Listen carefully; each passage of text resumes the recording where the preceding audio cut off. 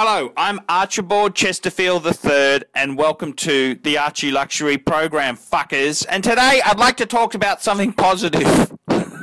If you got nothing nasty to say, say nothing. And I wanted to talk about the Rocks area of Sydney. The Rocks area, fuckers. And this is one of my favourite areas. The Rocks, it's a tourist precinct.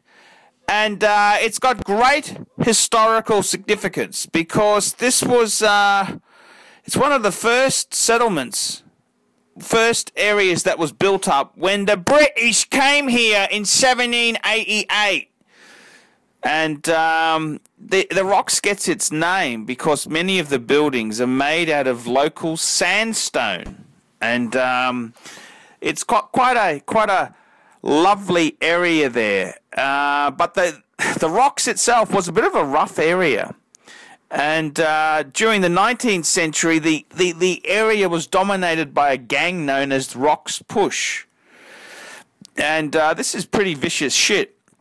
It had bubonic plague in 1900, broke out there.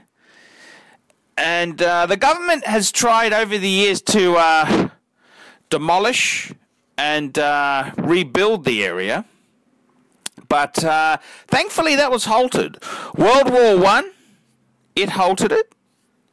Several buildings were knocked down when they built the Sydney Harbour Bridge. And then World War II, it sort of stalled the redevelopment plans. And it wasn't until the 1960s that the government made a serious attempt to demolish much of the area. And thankfully, protesters and things changed. And what happened is they've turned it into a great historical area, and it's really become gentrified. This is a fucking expensive area. This is an expensive part of the city to live in, and it's also, I think, one of the nicest parts of Sydney. I really love the Rocks, and it's got a population that is very cosmopolitan, very it's quite a cool little area there.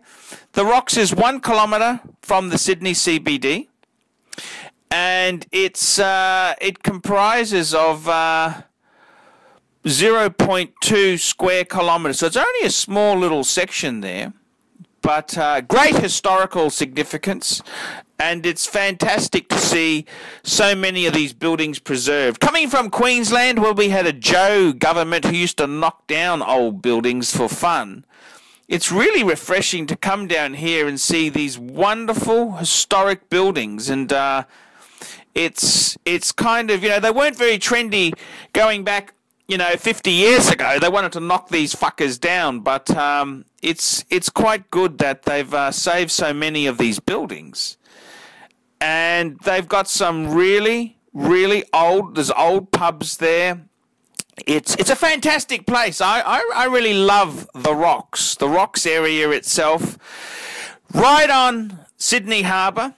You got the bridge, the Opera House. I think it's one of the most beautiful spots. If you're going to stay in the Sydney CBD, it's one of the most beautiful spots to stay in. So there you go, fuckers. I'm Archibald Chesterfield III. Tell me what you miserable fuckers think of the Rocks. See you later, fuckers.